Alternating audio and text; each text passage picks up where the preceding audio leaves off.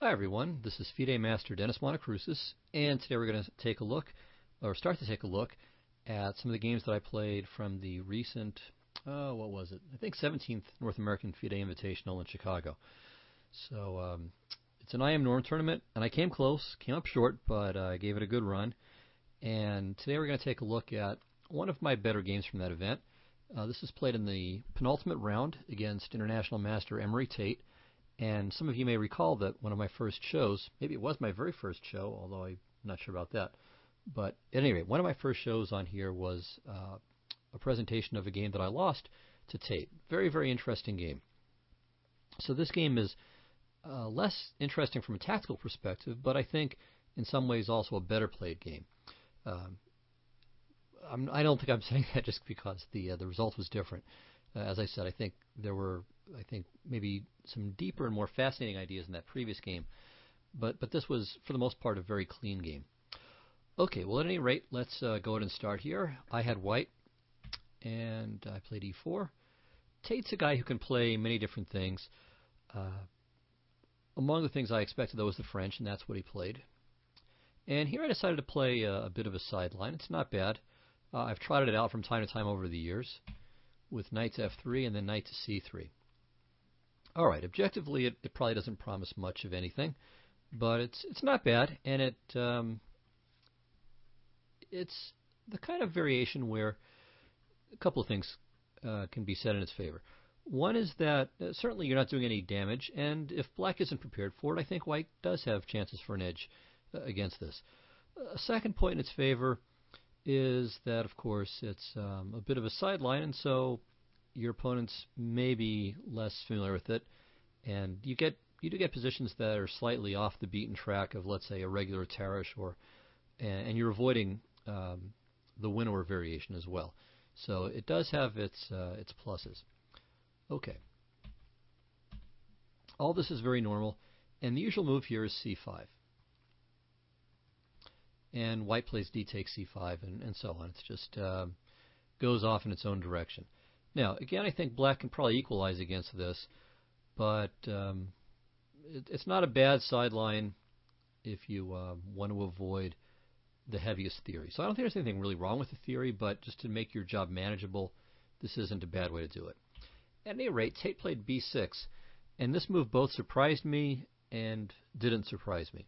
So it surprised me in the sense that I didn't at all foresee it in this particular position.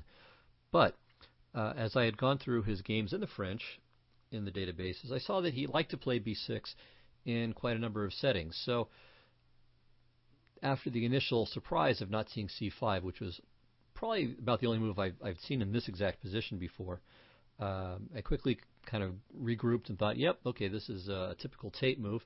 And certainly it's a common idea in the French as well. Black has this bad bishop on c8, and he'd like to swap it off. So that's the big idea, or one of the big ideas behind playing a move like b6. And I'd seen also in a lot of Frenches that Tate likes to play c5 and then c4 and kind of lock things up on the queen side. So you can see if you play bishop to a6, swap off the light squared bishops, and then play some kind of setup like that, then it really does lock the position up, but in a way where black isn't incurring any kind of any kind of fundamental drawback in this position. So white will have a little more space on the king side, black will have a little more space on the queen side, and if black castles long, that may not really be such a factor. So it's a very interesting plan, and I had to kind of think here, well, what do I want to do about this? Obviously, white doesn't want to exchange off light squared bishops, but is there any promising way to avoid this? So here I would suggest stopping the recording and thinking it through. See if you can come up with some useful way to avoid it. And speaking for myself, I spent about 4 minutes here coming up with the right move. And I think what I chose was indeed the right move. Okay, well, this was something along the lines of my train of thought here. So there are some ideas that have been played here, for example, I mean in this kind of position, not this exact one. So one is bishop to b5. And the idea here is to meet bishop to a6 with bishop to a4. And then white will subsequently bring the knight to e2, allowing him to castle and also enabling c3, when he keeps this pawn chain intact and allows the bishop to draw back to c2. Very logical idea. I think the reason why I rejected this, though, is I'm trying to remember. I think one possibility is that black can simply play bishop to b4 here, and of course this rules out the idea of knight e2 and c3. And if my bishop gets stuck on b3 behind an unbreachable pawn wall, then this really isn't very attractive for me. So I gave up on bishop to b5. A second idea in this kind of position is to play the move a4.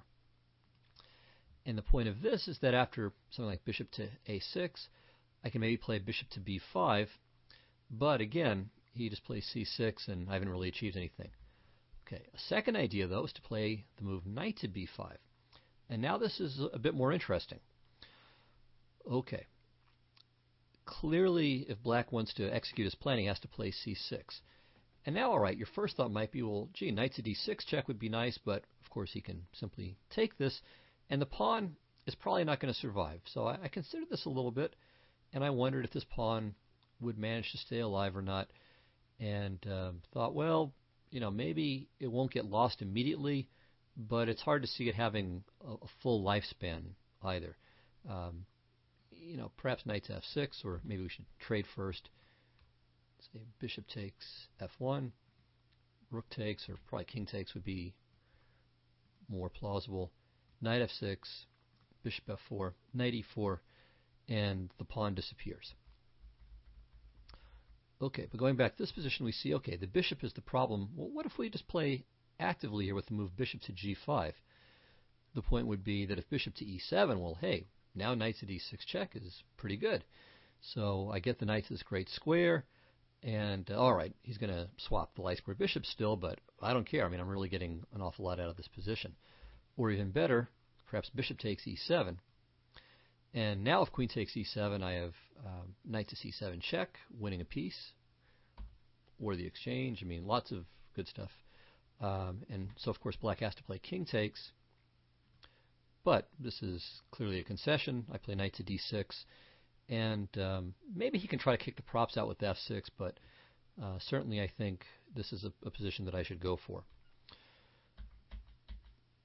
Going back to this position, though, black can simply move the queen to c8, or maybe play f6. Probably f6 would be the more logical choice, as long as there's no tactical problem with it, and then black is okay. But this should give you another idea, and it's the move that I came up with in the game, bishop to g5. Okay, so now I've managed to, well, I've done a few things. So first of all, of course, I'm preventing bishop to a6 immediately, but if it was just a one mover, that wouldn't really be worth discussing. But let's look at the options. Okay, suppose black plays f6 here. Well, now I think I can probably take on f6 and then play knight to e5 next move. So if knight takes f6, well, now first of all, e5 is a really strong square for me. This e6 pawn is kind of sickly, and okay, I think I can probably do many things that are quite favorable to my position here. I mean, knight e5 looks okay to me, with the threat of bishop to b5 check. Also aiming at this c6 square. So this looks quite good, and there are doubtless other moves that are just fine. If he plays g takes f6, I think I can probably play knight to e5 here, though I'm not positive. This is a bit more speculative. Okay, of course he can't play pawn takes knight. That would just hang the queen. And pawn takes on g5 doesn't look quite so healthy. I check, plays here, and now I think just queen to f7 check, king d6, knight b5. Yeah, it's mate. So that's rather brutal. More interesting, though, is knight takes e5. And now on pawn takes, probably I'm not getting away with this. So maybe this is a bit too optimistic here. Just think about this for a moment. Yeah, this is no good. Okay, so that's a little too fantastic. But maybe I can play simply bishop to h4 here. And now perhaps knight to e5 is on the agenda. So if, for example, he plays bishop, not pawn, bishop to a6. All right, now perhaps I can take, and play knight to e5. And here, I don't mind knight takes e5, because if d takes e5 and queen h5 check is still coming, and I have pressure on f6. And if pawn takes, well, pawn takes is still just impossible. So this looks quite good for me. And again, I'm threatening the mate with queen h5, queen f7, and then knight to b5. So I think this is quite to my advantage here. All right, so if f6 isn't really working for him, then he's left with bishop to e7, and this is in fact what he played. But now I take, and notice that I've managed to exchange off my bad bishop, so this is already a little success for me. But now the further point, of course, is that I play knight to b5. And now the c7 pawn is hanging, and black has no really convenient way to defend against this threat. Of course, the queen could go back to d8, but that's not much fun on developing. King to d8, of course, is even worse. Knight to f8 is possible, but then he's not castling and the knight's misplaced. So finally he chose to play knight to a6. But by playing this, now of course my knight is safe on b5. He's not going to swap off his light squared bishops, and his c-pawn for the moment can't move because of knight to d6 check. So I've gained something here. Okay, bishop to d3. He castled. I castled. c5. Okay, so now I've got a new problem to solve. Now that he's castled, if I play knight to d6, I'm not really achieving very much. And also I'd have to worry about knight takes e5 tricks in some positions. Though actually you'd probably play c4. And so I just wasn't sure exactly how to meet that knight to d6, c4 possibility. All right. So once again, it's a good place to stop the recording and figure out what white to play ought to do. Might be a few reasonably approximately equal approaches to the position, but black is at least threatening to kind of crawl out of his shell here, and the initial progress that I've made may be lost. So see what you can come up with here. Okay, well, c3 would be a very natural move, keeping the pawn structure intact, keeping his knight off of b4. But I think I didn't like this so much on account of c takes d4, c takes d4, and now knight to b4, hitting the bishop. And if I try to preserve it with bishop to b1, then bishop to a6, and all of a sudden black is getting a little bit more active than I would like him to be. And that bad bishop is now quite a reasonable bishop. So I do like the idea of keeping his knight off of b4, however, and for that reason I chose the move a3. That's one of the things that, one of the ideas behind this move. Now, he could play c4, so I haven't stopped at that move, but I felt that after bishop to e2, I can play b3, after which I'm breaking up the pawn structure again. After he takes, I can play b4, play rook c1, with an outstanding position. So this seemed to me not a problem at all. Okay, so if he does nothing, by the way, then next move I'll play c3, and then maybe follow up with b4. Again, with complete a completely solid position on the queen side. I'll have prevented all of his active possibilities over there. My bishop will maintain its presence on the long diagonal, a very strong diagonal, and white should be better there. So Tate chose to play c takes d4. This is a perfectly reasonable move. He's trying to undermine my center, and of course he's done that with the d-pawn. I have no c-pawn ready to recapture. Further, the e-pawn is now less defended, and he can play f6 and attempt to simply explode the rest of my pawn center. Okay, furthermore, he's now clearing c5 for a knight. But now we'll see at least a second point behind my a3 idea, which was to play b4. And so I've still managed to keep this knight out of the game, and by doing that I'm still keeping this bishop out of the game. Alright, well, Tate decided it's time to finish undermining my center with f6. I played queen to e2. It's a good move. I want to maintain my grip on the e5 square. So he took, I took, he took, I took again. Queen f6. Okay, well, once again, it's a good moment to try to figure out what to do, and I'll just give you the options this time. Should I play Rook A to E1 and try to maintain piece control over E5, or should I play F4 to do so with the pawn? So figure this out, and then we'll discuss the options. Okay, well, I chose Rook A to E1, and I think this is the better choice. The problem with F4, I think, is, okay, I keep some advantage after this exchange, for instance, but by blocking the E file, I make his E6 pawn less vulnerable than it would otherwise be. So I think by shielding his E pawn, well, two things. So first of all, I'm shielding his E pawn from frontal assault. Secondly, as long as his E pawn is safe, then the pawn on D5 is safe as well. And as long as I have an F pawn, I have the possibility of playing F4, F5 at some moment to that'll exchange off the E6 pawn, but it'll soften up the D pawn. So I think F takes E5 really reduces my possibilities. So I'm still better here, but not as much better as I am after Rook A to E1. Okay, well, now Tate played Bishop to D7, and so finally, at long, long last, he's managed to liberate his bishop, but only to a very, very small extent. I mean, on D7, it's really in a almost completely passive stance here. Excuse me. And after F4, I mean, you can see that black's pieces are all very much tied down. So the knight and the bishop are tied down to this pawn on E6 and blocked in by it as well. I mean, you can see these two central pawns of his are firmly blockaded, and they're weak, and they hem in his own pieces. His rooks have half-open files, so the C file is half-open and the F file is half-opened, but it's hard for either of those rooks to exploit that. So White has a clear advantage in this position. Unfortunately, at this point, I got a little too carried away with the flow of the game. So everything I was doing was working very nicely. I was going forward, and I got carried away by that momentum and chose, I think, a mistaken move here.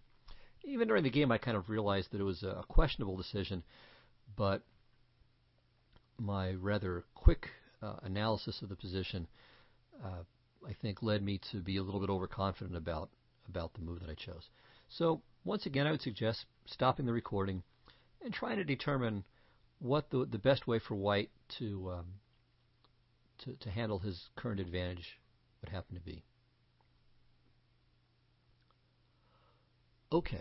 Well, one thing I would say about this is that I mentioned the going with the momentum of the game, but because the game has really shifted at this point, I mean, the trend has been favorable throughout, but the nature, the character of the position has changed from what it was earlier. So before, we had queens on, and I had prevented his knight and bishop from even developing, really. So now the queens are off. His knight and bishop have found something that at least vaguely resembles a square, vaguely resembles development at any rate. And so it's time for me to kind of regroup and stop thinking about the game along the lines that I had been previously.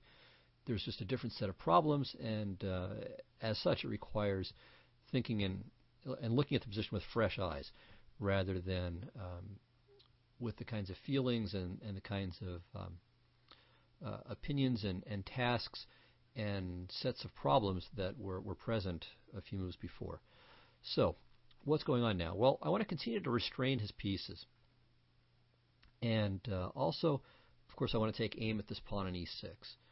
All right, at some point I'm going to need to open a second front, because I don't think I can attack the E pawn enough times to win it. I mean, he's defending it 3 times.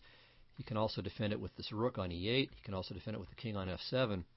So he can muster 5 defenders of this pawn, and unfortunately I can only attack it 5 times. So I've got, 4 times.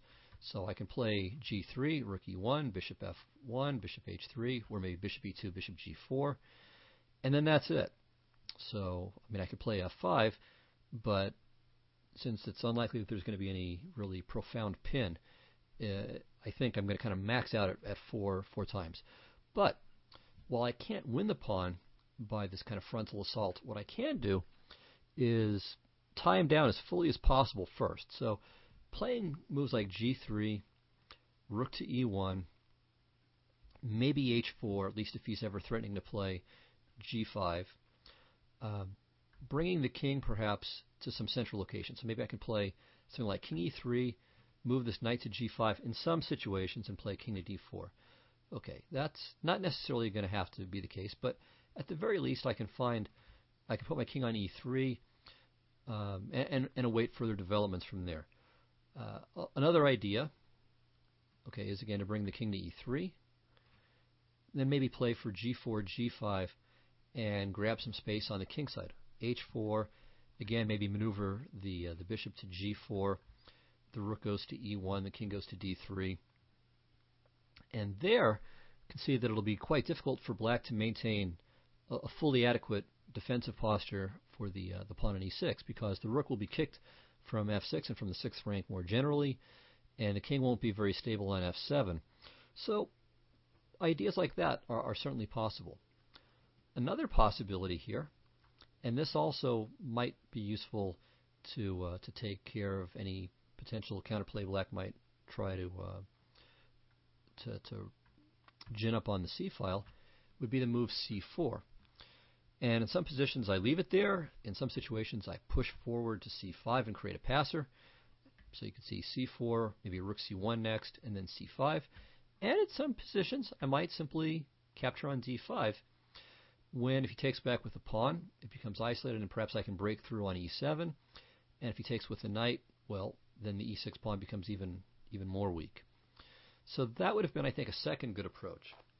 Instead, I played overly directly with the move f5. So I thought that initially, after e takes f5, maybe I can play rook to e7, and if rook f7, play knight takes f5. It all looks very active, and all my guys are going forward, and I thought maybe my rook from f1 will be able to break through to the 7th rank, but it's not at all so easy. And after he played e takes f5, here I slowed down.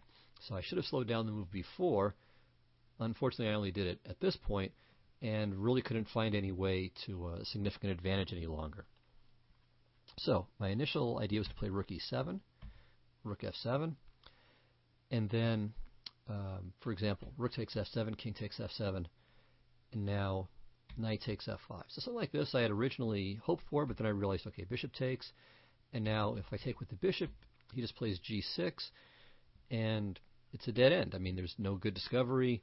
His king goes to e7 next, and then in fact his king is going to be better centralized than my own, and I really just don't have anything here. Or if rook takes f5 check, king to e7 is again very good. There's no way for me to really exploit the king's being away from his pawns on g7 and h7. The knight on c7 does the job it needs to, protecting the pawn on d5, and it can't be attacked by either of my pieces. So this is pretty close to an equal position, if not just flat equal. Alright, instead of knight takes f5, maybe bishop takes f5 is possible, but even this doesn't really lead to very much after h6. Okay, my knight's better than his knight, but in the absence of some breakthrough, I really just don't have very much, if anything at all. So this was a bit disappointing. I considered also bishop takes f5, and this would give me still a slight advantage. Bishop takes, rook f takes f5. But again, it's kind of similar to what we just saw a moment ago.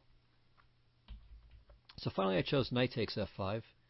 He played bishop takes. I played rook f takes f5, rook f5, bishop f5. And here, once again, it's time to figure out what black's move ought to play. So I had seen this, and I saw both his movement and the correct choice.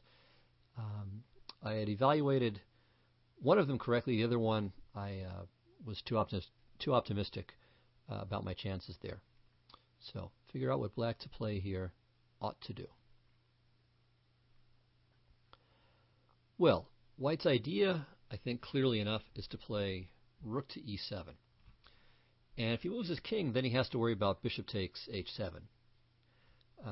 Perhaps.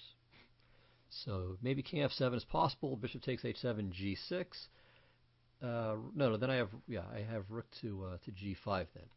So yeah, that was a real threat. And so that basically leaves him with the moves rook to f8, and g6, because if he can't play rook to e8 on account of I just rook to e8, and then I just swap and play bishop to e6 check and take the pawn.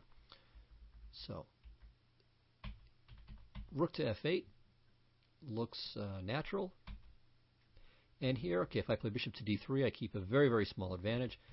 But rook to e7 is the most forcing move, and the move that needs to be considered most seriously. Rook f5, rook c7, rook f7, and now I had thought that after rook c8 and I swap that I would be better here. But it turns out that after king f2, and in this position, here black has a very strong move, b5. Now, normally you don't want to make that move, because if you're in a Zugzwang situation and the king has to move, you want to be able to play king to e6 when king c5 is impossible on account of the b6 pawn. So that's why a move like b5 is a bit less likely to come into consideration. But just evaluating the position on very concrete grounds, I don't get the opposition. My king is going to have to give way first. So we can see that my c pawn and his a pawn cancel out, and since the kingside pawns are symmetrically placed, he just copies what I do. So if I play g3, he plays g6. I play h4, he plays h5, and so on. I run out of pawn moves first there. I can push the c pawn, he pushes the a pawn, and then ultimately my king has to move, and then it's just a draw. If in this position I try to be clever and play a4 first, or play a4 at some point before I play king to d4 in response to king to d6, well, I don't win this one either. So king e7, king f2, king d6. Now he gets to the center first, and after c3, the tempo race again works out just fine for him. So I got my king to d4, but he regains the opposition at the crucial moment, and this is a draw, and c4 doesn't achieve anything for me either. So with rook to f8, the rook ending, or I should say the pawn ending, is just a draw. And again, bishop to d3, I maybe have a very small advantage, but because his only weak pawn here is the unit on d5, and he can adequately protect it, this is going to be a draw. So I caught a break. I mean, he caught a break with my poor choice of f5, and then here I was fortunate that when he played g6, he had simply missed rook to e7. All the same, I still needed to show some accurate play from this point. So he took, I took, and now he plays d4. And this is a very good move, fixing my pawn on c2, and with a few ideas. So one is, of course, that if my rook ever leaves the c file, he has rook to c8. But also, he has the idea of playing maybe rook to e8 and now rook to e3. So this pawn on d4 actually serves as kind of an anchor for him as well. And still a third idea is to play rook to d8 and then d3, just swapping it off but activating the rook. So against all of these ideas, I thought for a while and played king f2, trying to cover it. And one idea is that if he ever does play rook e8, e3, I may have c3 or c4 tricks. So here, another move I had to consider very carefully was a5. Right, and now on a5 I play b5, fixing the pawn on b6, and then after rook to d8, king e2, rook to e8 check, and now king to d2 to avoid the check. Now if he plays rook to e5, I play a4, and then if f4, with the idea of swinging the rook over to g5, it looks to me as if at the end of all of this, okay, king f7 to keep my rook from f6, rook to d6, I believe I should be winning in this position. So my queenside passers definitely outweigh his h-pawn, and so this ought to be a win.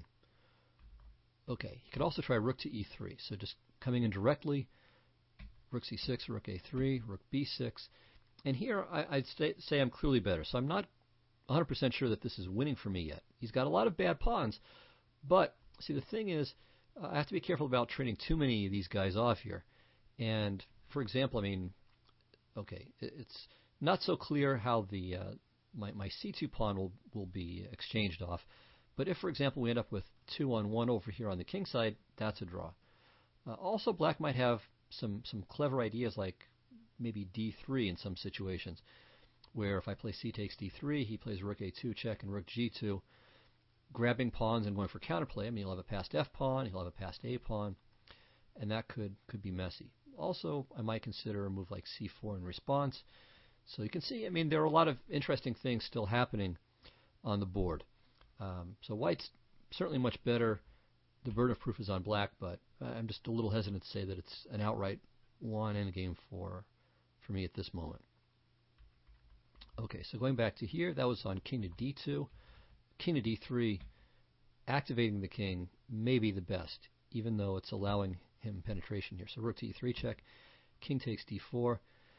And now you can consider both rook to e2 and rook takes a3, but I think in both cases I'm doing well. So if rook takes a3, then I just play rook to c6. Can play c4 next if I need to. Maybe king to d3 if he plays rook to a2. But certainly my pawns are very fast, and with my king close to his f-pawn, I think it should be fairly routine. So if rook a2, c4, rook g2, rook b6, rook h2.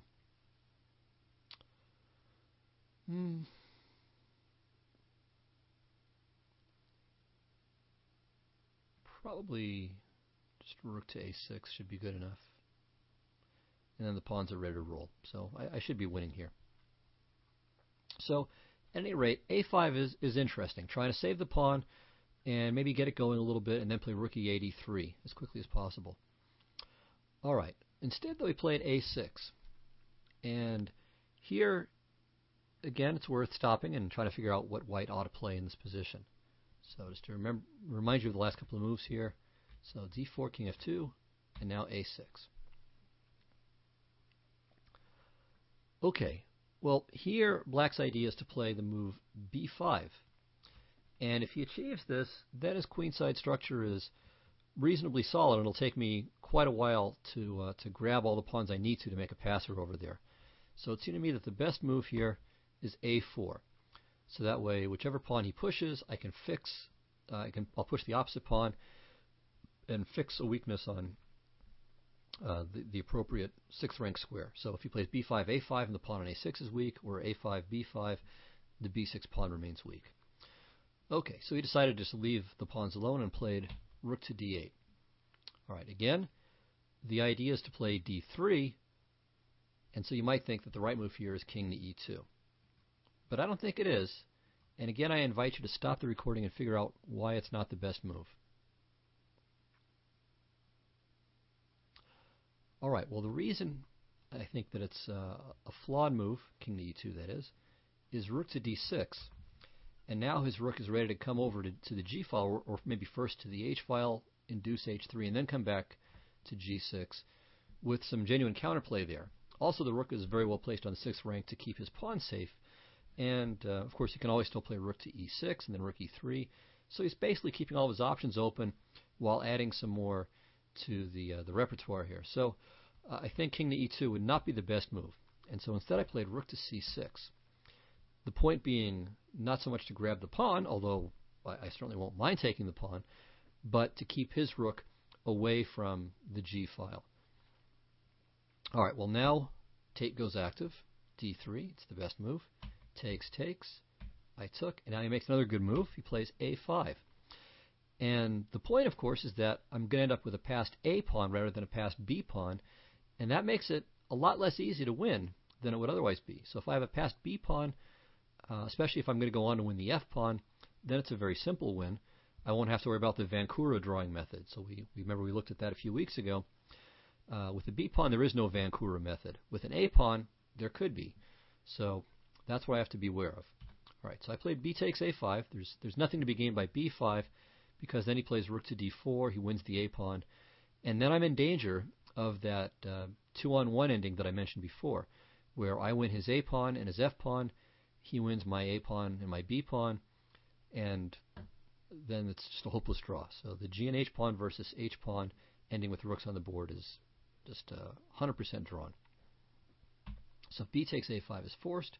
Rook to d4, a6, rook takes a4. And now here, I again invite you to figure out how white should play this. So I still wasn't 100% sure that this was winning here. I was pretty sure, but it didn't seem to me to be trivial. Let's put it that way. So I didn't know how to win this with 100% certainty when I first got to this position. So I knew this was about as much as I could have gotten out of the earlier position, but I was a little worried that maybe he was going to escape with a draw here. Of course, one basic plan for white is to bring the king over to the queen side, but then you have to be a little bit wary about black grabbing the black grabbing at least the g pawn, maybe the h pawn too, and getting some counterplay with the f pawn. So objectively, I'm going to be ahead in that race, but sometimes you end up with these positions where black sacrifices the rook for the a pawn, black's king gets active, and you end up with this draw. So, all right, I should be well ahead in the race, and the fact that there are h pawns on the board will improve my chances of winning. But I wanted to find a nice, elegant, conclusive way of winning this, and I think I succeeded in that task. All right, now the first thing to notice is that you absolutely should not play, let's say, check, check, and then a7, because then his king gets active. Let's say he goes up to e6 or maybe to g6, and then, okay, all I've done is basically immobilized my own rook to some extent. All right, I've immobilized his rook too, but there is the danger that his king can maybe come over to the queen side and help out. So probably I'm winning there as well, as I think about it now, but it's I didn't really want to let his king out of the bag any faster than I needed to. Okay, so I started off with the move king to e3. Now the first thing is that black can't grab the g pawn straight away because of his king being on the 7th rank. So if, for example, the rook came to a2, I could play king to d4, but let's just say king to f4 for the sake of argument here. Okay, now rook takes. Well, now a7 wins because after rook to a2, rook to b8 comes with check. All right. So for that reason, Tate played king to g7. So perfectly good move. Ready to bring his king up into the action if I play rook to b7 check. And now his rook is, in some lines, threatening to go grabbing my queenside pawns. So again, stop the recording here, figure out what white's move ought to do. So I think I found a very nice, very clear, conclusive way of handling the position that really terminated his counterplay.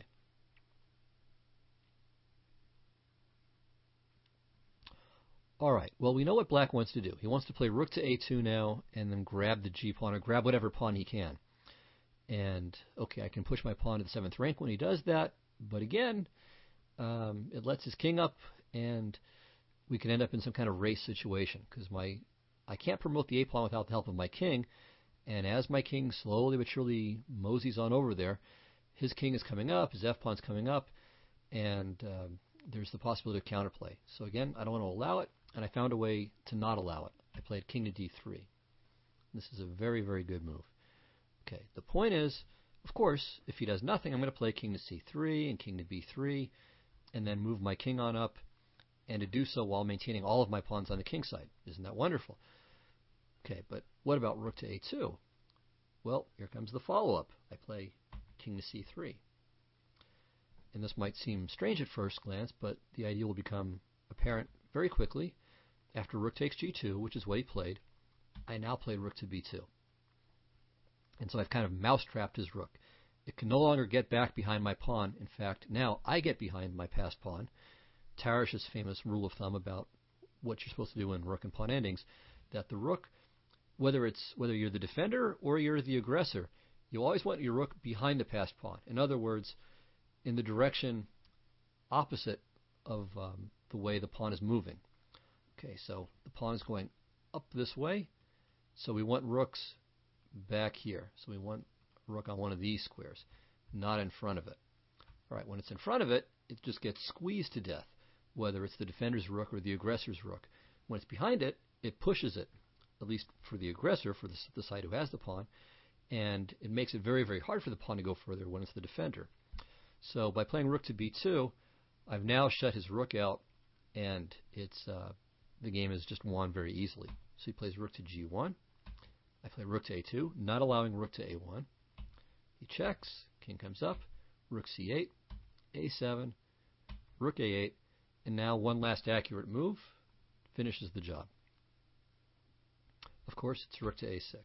So I keep his king from coming across and helping with his pawns, and so now I have a nice choice between just coming over towards the pawn, bringing my rook back and playing king b7, or playing king e5, king takes f5, and then either going for the h-pawn, depending on what his king does. If his king goes running over to the queen side, I can maybe just grab the h-pawn, or I can even come back to the queen side and try to win that way, depending, again, on what his king does. So it's a very easy win from here, and for this reason, Tate resigned in the position. So this was, I think, overall a very good game. I made one quite serious mistake, absolutely, but I think both before and after that I played very accurately and very well. So overall, I'm quite happy with the game, especially the opening. I think it was a very logical idea with bishop to g5, followed by with the idea of being able to play knight to b5 and freezing his queen side. Just to recap that. Right, so bishop g5 I thought was a very good idea to set this up. I think a few moves later, the a3 idea was also quite strong, followed by b4. So that was quite good, I think. And then, okay, f5, as I said, was a very poor move, very impatient move. But after that, I think I played well in the rook ending. So starting with rook e7, I think there were quite a few accurate moves that deserve to be,